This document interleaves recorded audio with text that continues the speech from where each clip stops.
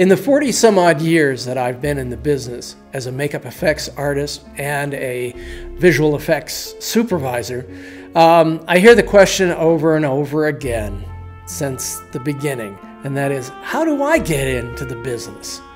And that's a tough question because there is no set answer, and I think you'll always hear that from everybody. Everybody's journey is going to be different, and everybody's opportunities are going to be different. The way I started doing makeup effects was through Don Post Studios, which then introduced me to the world of film. I called Don Post Studios one day out of the blue to see if they were hiring. And I talked to Don Post Jr. that day. And he said, "Hey, can you come in tomorrow?" And I went, "Whoa!" I hadn't expected that. I had just simply found Don Post Studios' phone number in the phone book and decided, okay, well, hey, what the heck? I've always liked their masks, and I know that they do special projects, so I'll give them a call. So I called them out of the blue. And the next day, I was working at Don Post Studios. I was working painting $1.99 Frankenstein masks, but it was a start, and from there I worked my way up and through and became a lab manager for Don Post Studios, working on special projects, and that kind of got my foot in the door because that introduced me to people who were making films, and then I segued from Don Post Studios to working makeup effects on projects. The very first film I worked on, which was a Joe Dante film, was Hollywood Boulevard, and I was playing Godzilla in a Godzilla suit that I had made. And then later on, I teamed up with Chris Walas, and the two of us did the underwater makeup effects for Joe Dante's next film, Piranha. Without that series of events, I don't know if I would be where I am today, having done films like Splash and developing Daryl Hannah's mermaid costume, and then going on to continue to work with Ron Howard doing Cocoon, making animatronic dolphins and the pods, the cocoons themselves, and then going on to do films like, doing films like E.T., creating his Heartlight, and Beetlejuice, which I was responsible for the makeup effects on Beetlejuice, and of course won an Academy Award for. Having an Academy Award has a tendency to help a lot as far as continuing a career in that business. And then I segued into also doing visual effects. Now, my journey isn't the same as somebody else's journey, and like I say, everybody's journey is going to be different. The one thing that I can say is that over the years, people have come to me and asked me, how do I get into the business? And usually they bring a portfolio in. I can't tell you how many portfolios I've looked at over the years and flipped them open and flipped through the pages and basically seen every single piece of work that this person has done ever since they got interested in doing monsters. And my single most valuable piece of advice to those people has always been, just put in your portfolio your absolutely best work that you believe in your heart reflects a professional look. If you feel that your work is competing on a professional level, then that's the items that you keep in your portfolio. Now, not all of them are going to be absolutely professional and the best anybody has ever seen. It just has to be the best that you've done so that you feel comfortable about every single page that you flip over. You're proud of that work and say, I did this, I did this, I did this. And what we don't want to hear is excuses, because in the end result, the audience doesn't know what the excuses are. So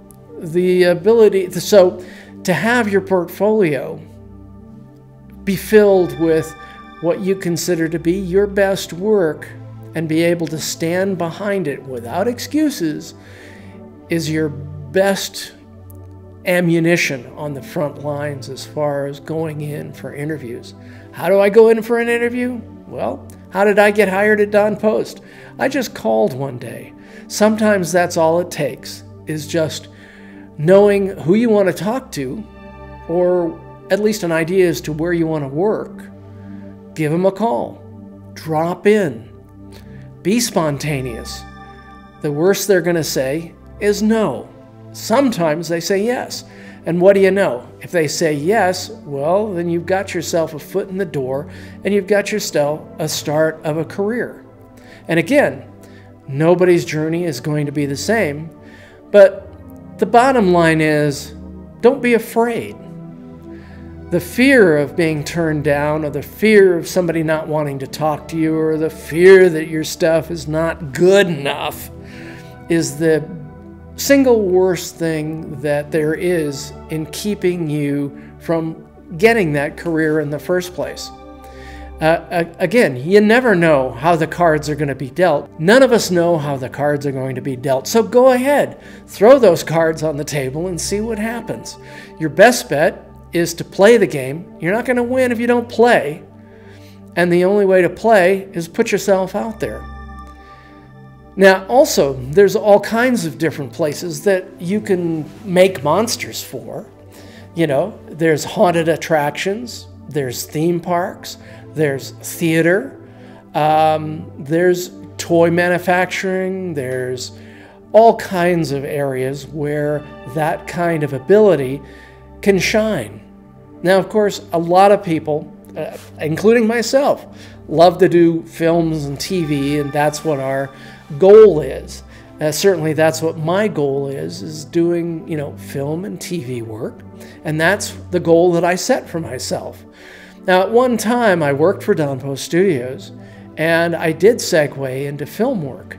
But I segued into film work by just stepping away from Don Post Studios, which was an established job for myself, and throwing myself into movie work. Now, yeah, I had the ability to do Piranha, but after Piranha, there was no guarantees. Again, I had to rely on my wits and my talent and my just, my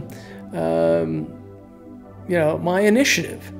And that's really what it boils down to as far as how do I get in the business? Nobody can give you a surefire answer to that. But if you don't try, then the only thing you'll be guaranteed of is you won't get in the business whatsoever. Now, sculptures are great to do photographs of. Doing makeups on friends, doing makeup for student films is a great way to get footage and photos and give yourself a target for what you've got to make. Again, I loved the Universal Monster films, and my favorite was The Wolfman. And so, in a way, I've always wanted to be the Wolfman. So in order to be the Wolfman, I had to teach myself makeup and put that makeup on myself and become the Wolfman. And I have some home movies, kicking around of me as a kid, wearing my Wolfman makeup. And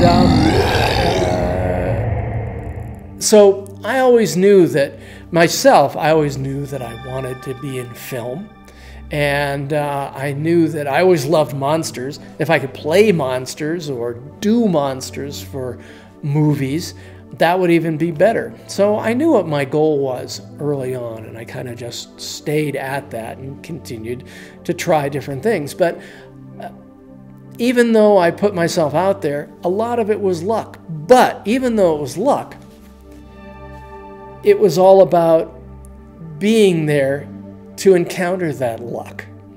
So it's really, it's really a matter of what do you do to get out there? You just do whatever you have to and just be creative about it. And as creative as you are about, your monster work, you just have to be just as creative to find the work in order to put that interest and those hobbies into application. So, you know, again, you can be your own worst enemy about not going through with your ideas, going through with your initiative, putting yourself out there, worrying about failure.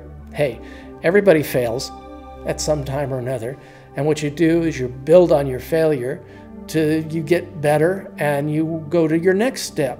And you may fail again, but you've made one more step forward. It's all about keeping your eye on where your goal is, where you want to, what you want to do, and you just keep at it. You just keep trying. And again, those portfolios that you put together, you want to put your best foot forward, and you just want to keep creating. That's something that I've always done, and that is you just keep creating. And eventually, with luck, it'll pay off. And that's all I've got to say about how to get into the business. Okay.